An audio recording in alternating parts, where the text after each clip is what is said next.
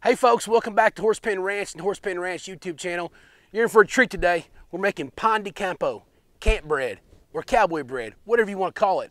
It's the official state bread of Texas. Stay tuned, it's going to be a good one. Don't go anywhere.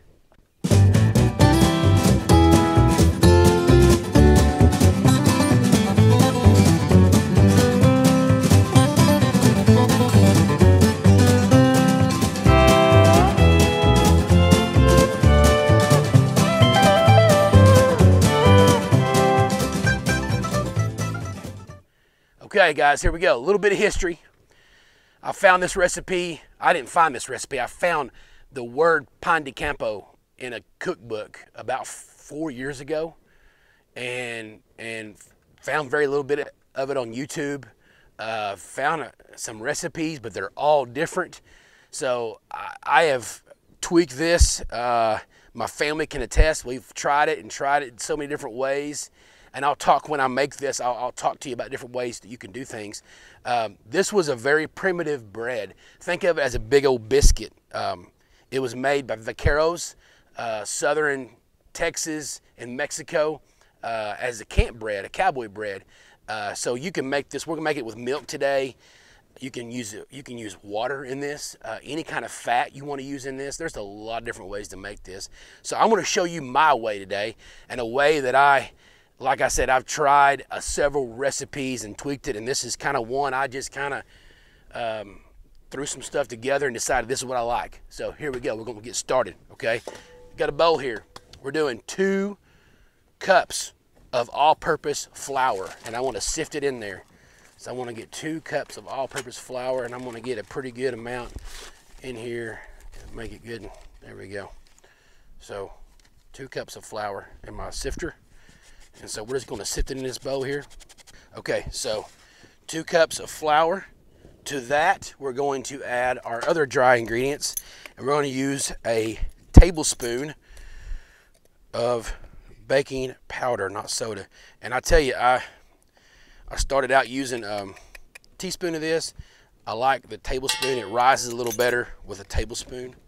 We're going to use a teaspoon of salt. Teaspoon of salt. And that'll be good. And we're going to use a teaspoon of sugar right there. And that is our dry ingredients right there, guys. That's it.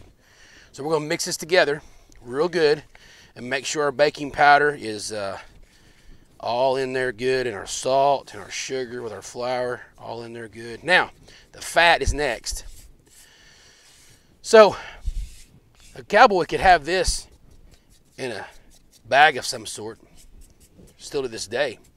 This dry ingredients mixed up, ready to rock and roll, and add creek water to it, water from his canteen to it. And of course, before he did that, he needed to add some kind of fat to it. So there's a lot of different ways you can go here. I'm going to use butter today. I'm going to use butter today. I'm going to use half a stick of butter, which is 1, 2, 3, 4 tablespoons of butter. So I'm going to cut this in half or so. I've used 5 tablespoons.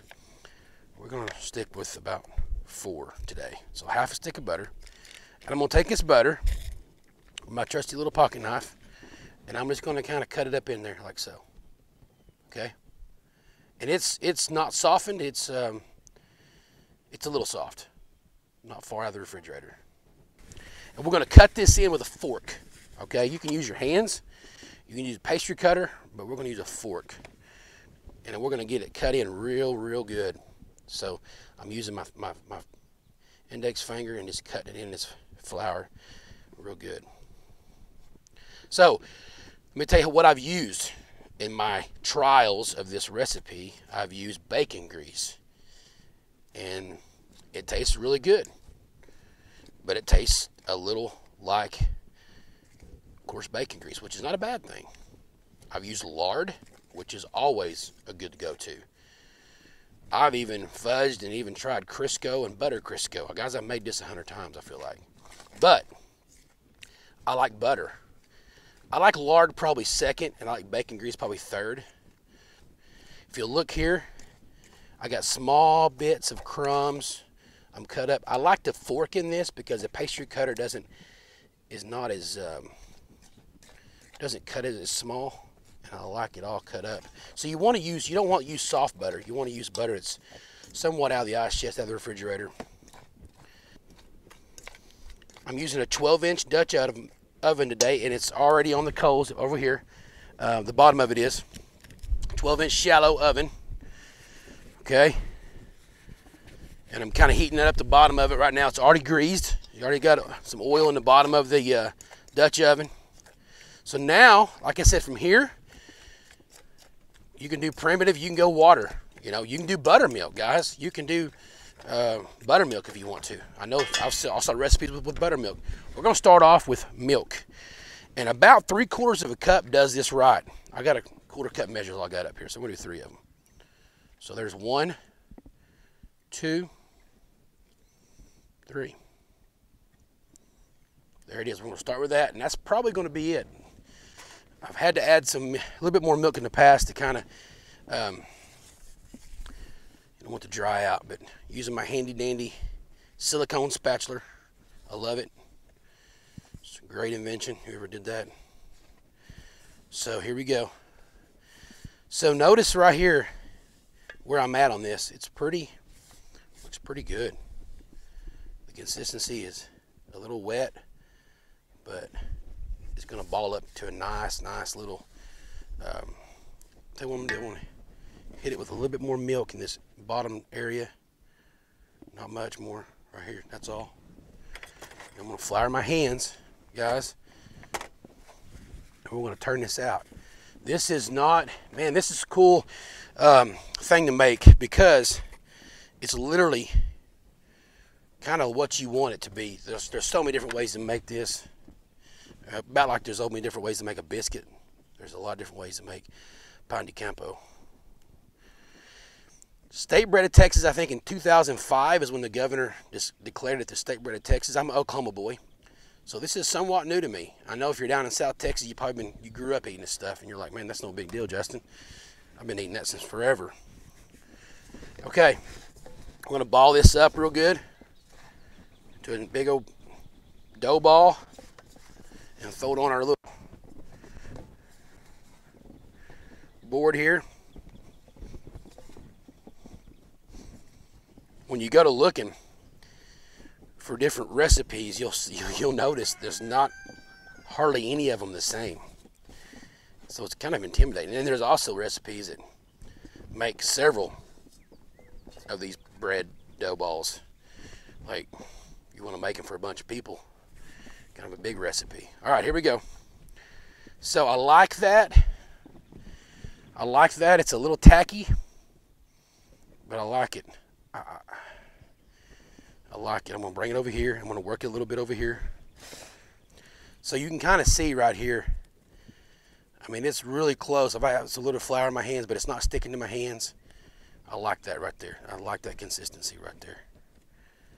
And so I'm just going to kind of work it around a little bit, squeeze it.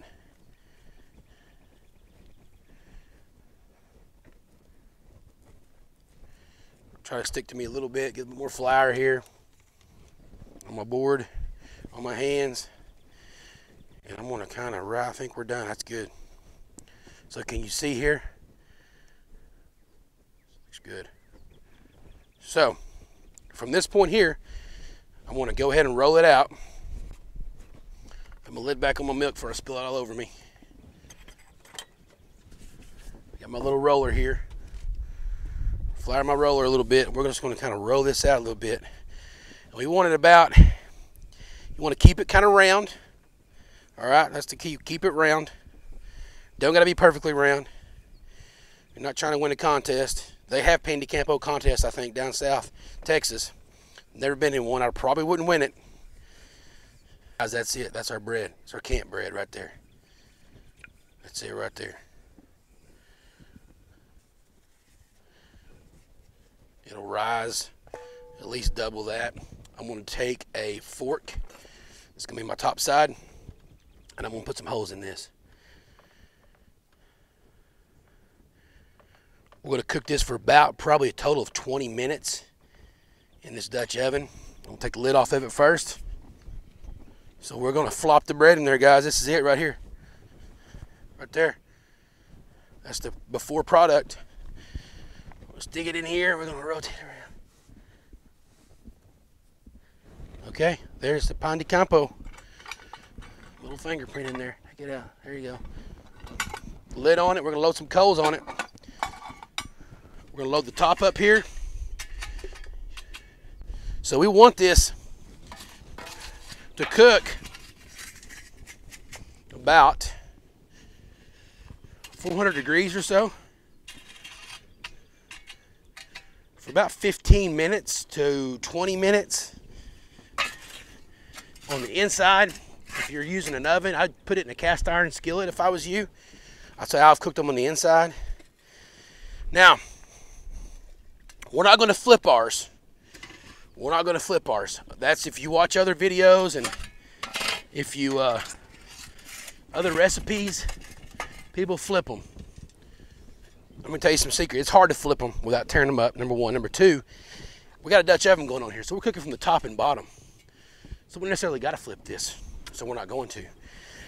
One of these days, I'd like to do this same recipe on a skillet out here on some coals and flip it, and kind of like it would have happened on the cow trail, on the cowboy trail, because they didn't carry Dutch ovens on their saddlebags, but they could possibly carry a small skillet. And so that's a future video, okay? So we're gonna let this cook about probably a good 7 or 8 minutes, and then I'm gonna check it. I'm gonna rotate the lid, and I'm gonna rotate the whole oven because we can make sure that we're distributing heat good. Y'all stay tuned. We're gonna take a look at this. We're about 8 minutes at this point. So there's our rise. I told you I was going to rise. There it is. Not perfectly round, but hey, that's okay. It's round enough for me. All right, so now what we're going to do is we're going to put this lid back on. How I took it off. We're going to rotate it like so. I'm going to take this and move the hole right there.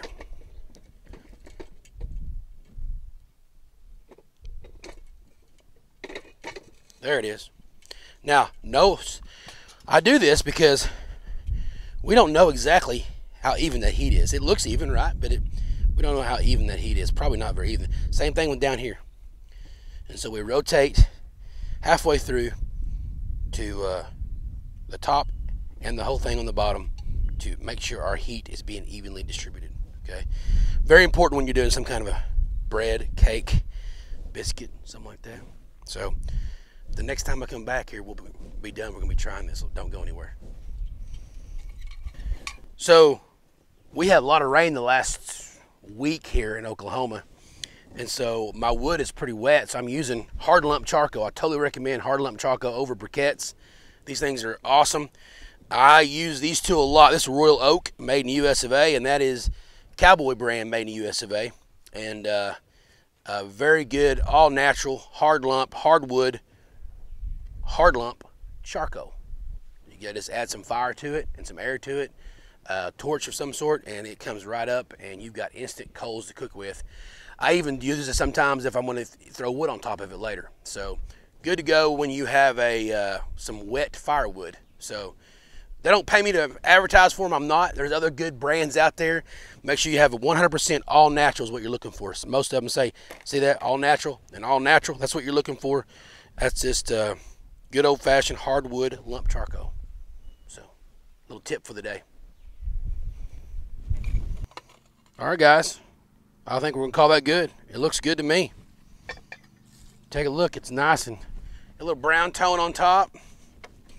So we're going to, this can be kind of tricky getting it out. We're going to use this little hamburger round spatula thing. Bring it up like so and stick it right there. All right. Okay, here we go. The best part of this video making is this last part. Check it out. Pretty good. Little nice bottom. Nice bottom. This was a lopsided, not unlevel ground. So this side has a bit more grease on the bottom, but that looks beautiful. That'll be nice and good. It's still warm. So we're going to take this and we're just going to cut this right in half.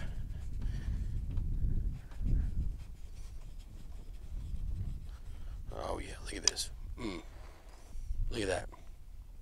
Beautiful. Beautiful. So we got to add some butter. You know, we only use half stick of this butter, so we got to use some more butter here. And I'll give me a bite of this stuff right here. So guys, try this out. This is good with beans. It's good with chili. It's good with honey, jelly, you name it. Good for breakfast, good for lunch, and good for dinner.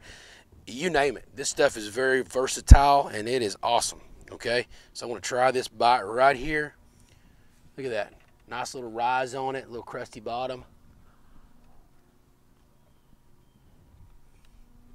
The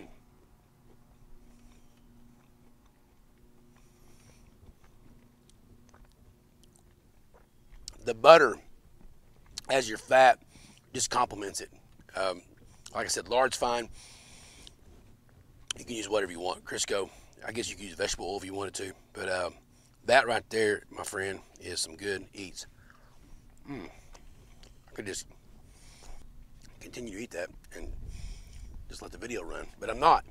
Thank you so much for watching Horsepen Ranch and coming at the wagon and the Dutch ovens and watching our videos. We really, really appreciate it. Like I said, we're over 1,000 subscribers. We're thankful for that. I got a Facebook page. Check us out there. We got it's Horsepen Ranch Chuck Wagon, our YouTube channel here. If you haven't subscribed, please do that.